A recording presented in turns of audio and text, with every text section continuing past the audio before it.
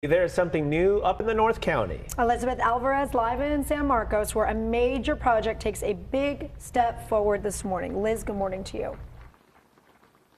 Good morning. It is a great morning here for the city of San Marcos. It's a historic day as the city marks the completion of its largest capital improvement project. Behind me here, you see about 100 people who are gathered for a ribbon cutting ceremony underneath this white tent. And just steps away from this tent is the San Marcos Creek. You can see for yourself some of the improvements made here just beyond this black fence.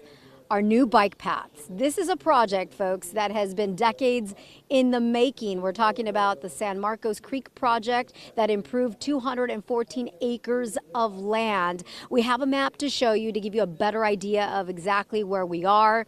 No more flooding concerns out here. That is what the city is expecting.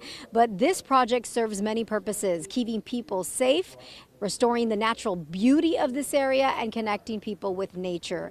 The improvements created much needed infrastructure to address the longstanding flooding issues that had been occurring out here. As I mentioned, it revitalized the creek habitat, and it now offers more opportunities for the community to connect with nature by improving the ability to walk, bike, and drive through the area. And again, folks, this is just one stretch, one section of the San Marcos Creek as you are looking live out here. And to give you a better idea of how significant this celebration is for the city of San Marcos, I want to leave you with this beautiful shot here. Look at this giant U.S. flag that was raised by the San Marcos Fire Department, marking the completion of the San Marcos Creek. We've been talking to folks, residents who live out here.